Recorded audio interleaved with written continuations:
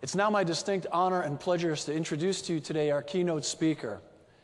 Mike Gagliano has steadfastly demonstrated a commitment to continuous improvement in almost every aspect of structural firefighting. Mike has extended his passion not only to the Seattle Fire Department, but throughout the American Fire Service. Mike cares. He cares deeply about bringing the message of fire service training to others. I know Mike is going to impress and inspire us here this morning, but first let me recap a little bit of Mike's work history for you. Mike has 22 years of experience with the Seattle, Washington Fire Department and with the United States Air Force. He is currently the captain of training and a member of the Seattle Fire Department's Operational Skills Enhancement Development Team. Mike teaches across the country in air management, firefighter safety, fireground strategy and tactics, and he's also a member of our FDIC Associate Board. Mike's co-authored the book Air Management for the Fire Service. This sounds like just a completely shameless huckster up here, which was also published by Fire Engineering. Mike's co-authored numerous articles for Fire Engineering, and he's also on the board of directors for the Cyanide Poisoning Coalition Treatment. Please join with me in giving Mike a warm FDIC welcome to Mike Gagliano.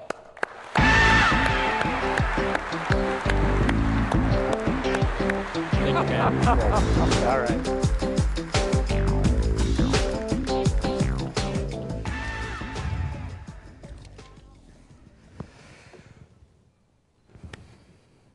Well, what is a firefighter? What is a firefighter? They're your neighbor next door. Just like you and me, with warts, worries, and unfulfilled dreams. Yet they stand taller than most of us. They are firefighters. A firefighter is at once the most fortunate and the least fortunate people in the world. They are men and women who save lives because they have seen too much death. They are gentle because they've seen the awesome power of violence that has gotten out of control. They are responsive to a child's laughter because their arms have held too many small bodies that will never laugh again. They don't preach the brother and sisterhood of man. They don't have to. They live it every single day. You are seated amongst some of the most courageous, heroic men and women that have ever walked this planet.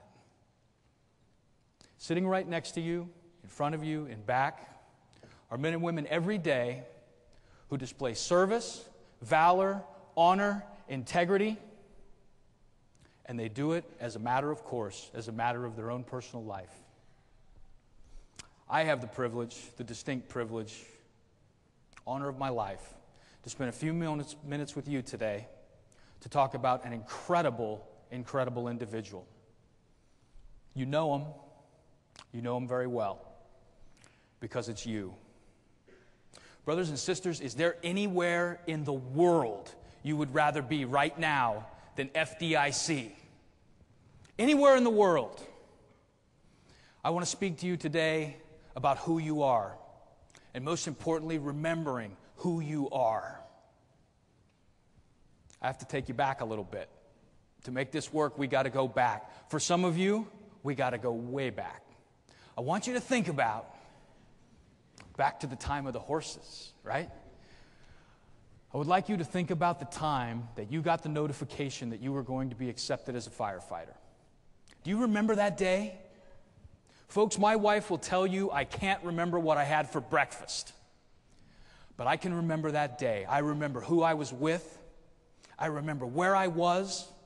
I remember coming from the playground with my kids to the post office box, and there was a letter from the Seattle Fire Department. And I knew this was either going to be really good news or really bad. And it was one of the most incredible days of my life because the fire department that I wanted more than any in the world to be a part of had asked me to come to their recruit academy. And I was absolutely blown away. Do you remember that day? Do you remember what that felt like? How about your recruit academy? Do you remember showing up at your recruit academy and you were dazed and you didn't quite know what to expect? And depending upon how long ago your recruit academy was, there was various levels of stress and strain applied. You remember the stories? You have a story. I do too. I remember my first house fire. And we're down in a basement, and we are doing it.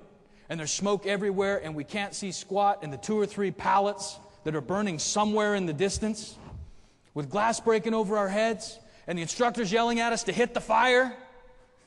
I can't see the fire. I can't see anything. I see a little glow. I hit it. And it goes out. We exit the building. Me and my partner, we are jazzed. We look the demon in the face and we beat it. We conquered our fear. Yeah! My back was turned to the house, and my partner's face all of a sudden turned ghost white.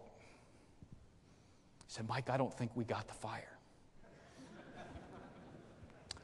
As long as I live, I will never forget the sight as I turned around of my recruit captain coming out the door, soaking wet. And these words echoed across the landscape. Gagliano, that was my flashlight.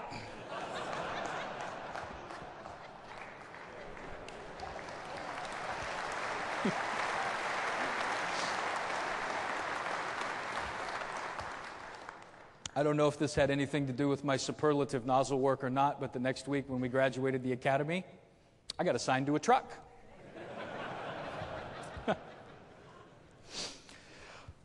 Folks, you are the true leaders of the fire service. I hope you're not forgetting the dreams you had when you first joined your fire department. I hope you're not letting anything take that away or steal that from you. I hope you remember your first assignment and that group of men and women who became family to you. They became brothers and sisters. In some cases, they became that crazy uncle that you just couldn't get away from. But they built into you. They taught you. They invested in you. They gave what they had been taught and learned. And they made you what you are. And they instilled in you a set of values that may have been a little different than what you brought to the fire department. Are you forgetting that? Are you letting that go? Because, folks, the world has a different set of values. They look in at you. They look in at the service you provide. They look in at what you do day to day, and they are absolutely blown away. They're in awe. This world values money first. That's the first priority. What's the bottom line? For firefighters, it's not even in the top page. Every single day, you are invited with great urgency into the homes, the churches, the sacred places of men and women across the country. And they didn't expect you to be there that day, and they're sure glad you're there now. And there's money laying on the counter. There's jewelry laying on the bedstand. Things that are sacred and precious and valuable to them. Even the modesty of the family members that they love so much are in your care. And that money, those valuables, the things that they hold nearest and dear, are safer in the presence of a firefighter than in any bank in the world because of who you are. The world is dedicated to a me-first attitude. How does this benefit me? What am I getting out of this? And then they're confronted with firefighters who are interested only in what is best for others. This is best represented by the late FDNY Lieutenant Howie Carplutt, caught in a terrible collapse, up to his chest in debris, struggling to breathe, in pain, going in and out of consciousness. And what is he concerned about? What is he most worried about? His partner. He redirects the rescue efforts to his partner because of who he was, because of who you are. Folks, honor, integrity, teamwork, those things aren't bumper stickers for us. That's not just something off a Post-it note that somebody got off the calendar of the month. We saw this in the Seattle Fire Department with my recruit school classmate, Randy Terlicker. Randy died in the arson fire at the Pang warehouse. Randy always told us if he was ever caught in a situation where he and his partner could not get out and he couldn't get his partner free from any type of entrapment, that he would take off his pass device, he would leave it by his partner, and he would get him help. And that's exactly what he did. When that floor collapsed, when his partner was buried in the rubble, Randy took off his pass device, he set it by his partner in that flaming, burning hellhole, and he went out to get help. And we found him some distance away, a hero. because of who he was, because of who you are. Brothers and sisters, you can never let that slip. You can never forget that.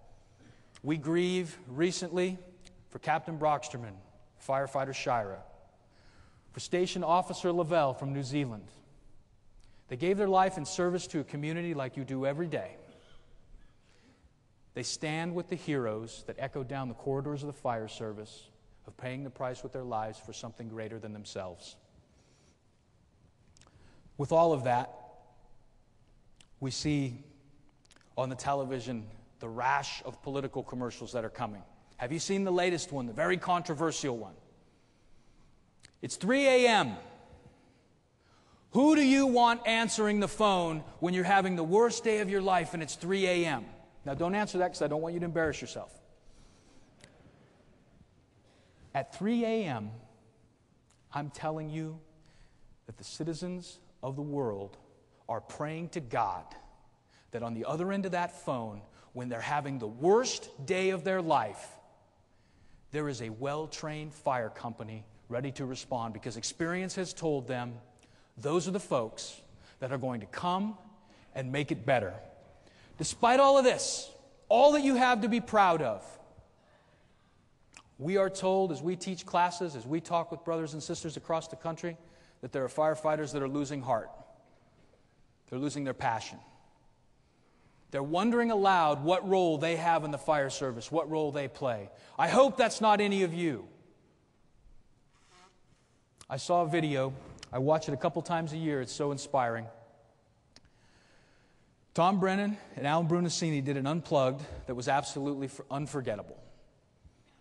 They were getting questions from the audience and in their inimitable style, answering those questions. A gentleman from the audience asked Chief Brennan, "What do you see as the future of the fire service? Where are we headed? How are we doing?" Chief Brennan answered, as you would expect, succinctly and directly. He looked him in the eye and he said, "Brother, you are the fire service. You are the fire service. Take it over. Take it over." The haunting part of the whole message, because it's being taken from you. Are you allowing that to happen? Are you allowing the lame and the lazy to steal your passion? Are you allowing the politicians to demean what you do? Brothers and sisters, I believe the answer to the questions that befuddle the fire service are sitting right in this room. The brightest and the best are assembled here. I believe you have the answers to what ails us. Folks, it doesn't matter if you're the one in charge. Thankfully for the fire service, we haven't had to rely on only the people that are in charge. Brothers and sisters, don't wait for orders from headquarters. Ride to the sound of the guns. Go where the battle is. Go where the skirmish is happening. Those guns in the distance you hear are firefighters, and they're dying to be trained. They want to be trained realistically because they know we're not getting as many fires. They're looking for leaders. Leaders who have not forgotten that it is a sacred privilege to lead firefighters. They're looking for mentors. The same mentors that you had, that invested in you, that made you who you are. Are you stepping up to that task? There is a story of a mountain, an incredible mountain that people love to climb. It was so incredible that thousands would show up, and an entrepreneurial sort, possibly a firefighter, decided to build a lodge at the base of the mountain. That's where it got steep. That's where the last leg of the climb was, where it got really tough. And folks would come to that lodge, and they would sit in that lodge, and they would get soup, and they would sit by the fire and sit on the couch, and there would be fellowship, and they would rest up for the last journey of the climb. And it was great. After 15, 20 minutes, the majority of the people would get up. Hey, let's go. We're going on up. And they would tackle the rest of that mountain. Inevitably, there would be a few that would stay behind because that second cup of soup sounded really good. And the couch was comfortable, and the fire was warm. And it was cold outside. And that mountain was steep. And they say, "No, I'm going to stay out. I'll catch up." The people who run the lodge said that the same thing happens every time. Those people, 2-3 hours after they're sitting on the couch and having their second cup of soup, they would start to get restless. And they would look out the window and they would look up at that mountain and they would realize as the sun was starting to set and they would see the people who had reached their goals coming down that it was not going to happen for them that day. They had allowed something that in and of itself was fine to take over the dream and the goal they had set. And they walked out of that lodge disheartened and disappointed because they were not going to meet the goal that they had set for themselves. Are we going to allow that to occur? Brothers and sisters, use FDIC as a stoking point for what you want to do and what you want to be in the fire service. You have some of the greatest classes you could go to in the world at your beck and call. Go out and celebrate. Go out at night and enjoy your brothers and sisters. When they're looking down from heaven and they say, "What's that noise?" I believe Chief Brennan will be holding court up there and he'll say, "You know what that is? That's men and women celebrating being alive." But celebrate in a manner that is respectful to our service. Let the folks of Indianapolis know that it's firefighters that are in town. And be prepared. Show up tomorrow morning. Show up ready to take the classes, to do the stuff. You provide the answers. You are the solution. Go down to the bookstore and grab one of the many great books that are there. If you can get a copy of Frank Montagna's Responding to Routine Emergencies and take it back to your group, they'll be blown away. Grab Dave Dodson's Reading Smoke DVD. Grab John Norman's Tactical Studies and take that to your troops. Imagine learning with your people from John Norman. Brothers and sisters, we have it at our hands. We have it at our beck and call. Use this conference to ignite the flame. For those of you who are saying, "Folks, this doesn't apply. I'm already fired up." That's great. Grab somebody by the elbow who needs it and take them along with you. Say, "Hey, man, we're going on up. We're going to ride to the sound of the guns. We're not going to be dissuaded." Remember, brothers and sisters, that mediocrity and comfort loves company. Folks will sit around the table with you and they will cry in their soup and they will drag you down because it validates their own failures. You remember who you are. You remember the training that needs to occur.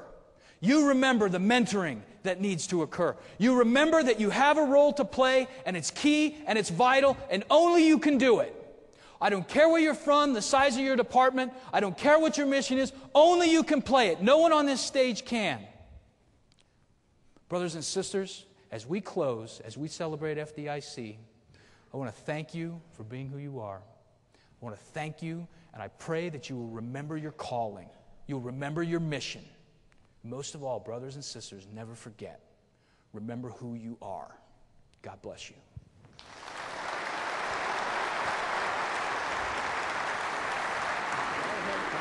Thank you.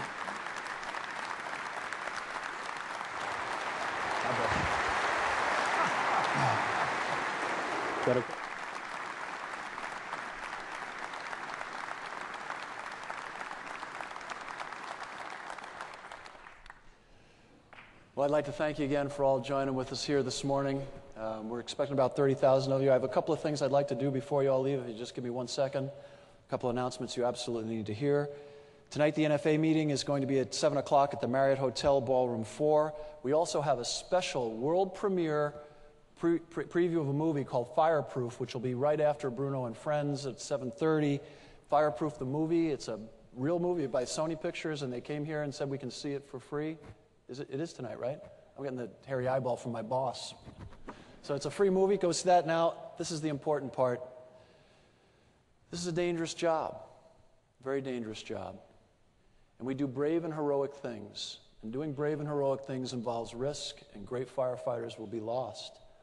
Last night, I have the displeasure, actually, of telling you that in Lawrence Township, Pennsylvania, Deputy Chief Michael Crotty was killed in the line of duty. As we stand here right now, 2 of our fellow firefighters, Captain Robin Boxerman, 17-year veteran of the Coltrane Fire Department, and Brian Sherrera, firefighter Brian Sherrera, being laid to rest. Yesterday evening, President Bush awarded a Medal of Honor to a Navy SEAL, Chief Petty Officer Michael Mansour, and it was posthumous. Please join me now in a moment of silence for Michael Crotty, Robin Boxerman, Brian Scherer, and Michael Mansour.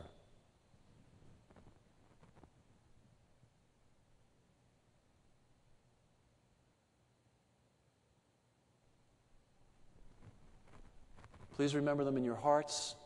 They're why we're here. You are America's best. God is on your side.